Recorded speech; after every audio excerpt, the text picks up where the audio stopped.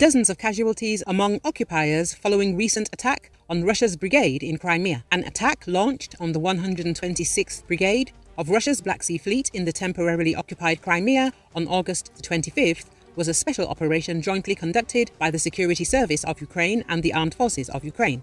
This is reported by Ukrinform, referring to sources from the Security Service of Ukraine. The strike on the 126th Brigade of Russia's Black Sea Fleet has been a special operation jointly conducted by the Defense Security Intelligence of the Security Service of Ukraine and the Armed Forces of Ukraine, the sources told.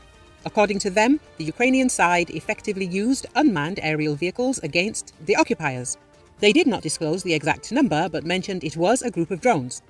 We can already certainly speak of several dozens of Russians killed and injured. Ammunition storage areas were also hit. In addition, military equipment was seriously damaged, the sources noted. In their words, Russian occupiers turned to be completely unprepared for such events. Our drones managed to bypass all enemy defense systems, the sources added.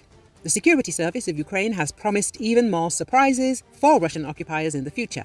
A reminder that earlier, Andriy Yusov, the representative of the main intelligence directorate of the Ukrainian Defense Ministry, confirmed a strike on the 126th Separate Guards Coastal Defense Brigade of Russia's Black Sea Fleet, which is headquartered in the temporarily occupied Crimea's village of Perevalny.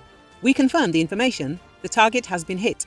This is not the first strike on the 126th Brigade. As Major General Kirill Budanov said in his latest interview, Ukraine can now inflict damage and carry out operations at any place in the temporarily occupied Crimea, Yusov told.